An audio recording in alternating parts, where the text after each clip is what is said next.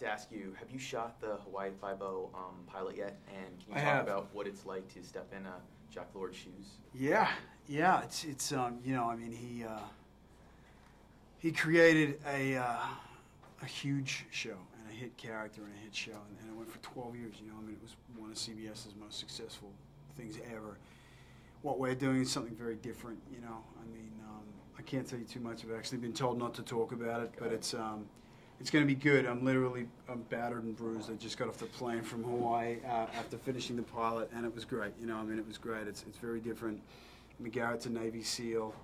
I'm playing opposite Scott Kahn, and we have great chemistry. Well, that's good. They told you not to say anything, and you actually said some stuff, so that's good. I said some stuff. Said some stuff.